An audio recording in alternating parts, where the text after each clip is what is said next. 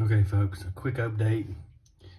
I have done some sanding on the shelves, and on a few of the shelves, I did find what I consider to be white mold. If you see this right here, splotchy appearance.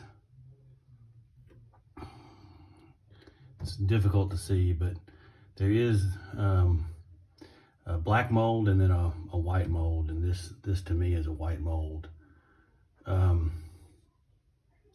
And so it's mainly down here in the lower compartment where the humidor is. You can see, I don't know if you can see that, but there's a very slight shaded area where the humidifier was sitting.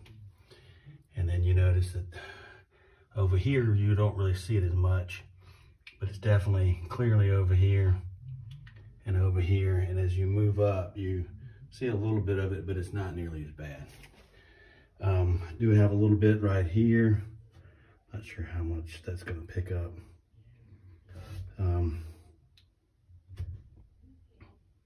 See if you can see that right there below the peg that holds the shelf on. But anyway, so what I'm doing is I'm in here with a sanding block, and I'm sanding this. You can see it a little better right there. I'm sanding this this white mold. I'm gonna come back with alcohol and dab some alcohol, wipe some alcohol on it. Let that dry, and then some distilled water. Wipe it down with distilled water to pull up any alcohol residue, which there probably won't be, but just in case. Then I'm gonna put some baking soda on a plate and put it in there and let it set for a couple of days like that.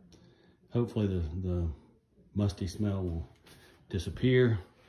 And then when I keep it at the correct humidity, for me, that's below 70. I said in my other video, I really like somewhere between 65 and 68.